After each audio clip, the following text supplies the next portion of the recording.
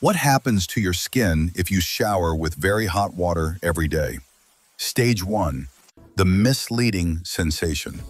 Very hot water relaxes you and feels good at first.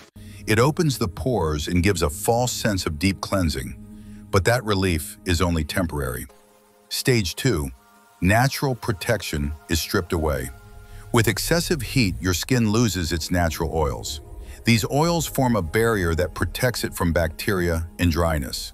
Without them, the skin is left unprotected. Stage 3. Dryness and irritation.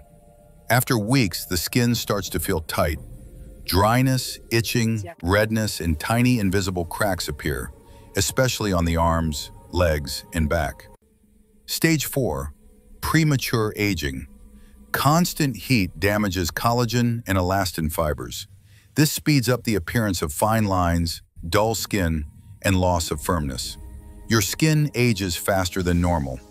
After months of very hot showers, the skin becomes more sensitive. It reacts easily to soaps, fragrances, and changes in weather.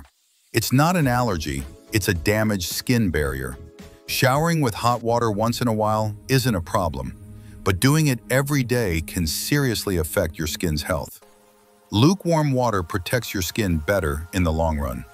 Do you shower with very hot or lukewarm water? Would you change this habit after knowing this? I'll read you in the comments.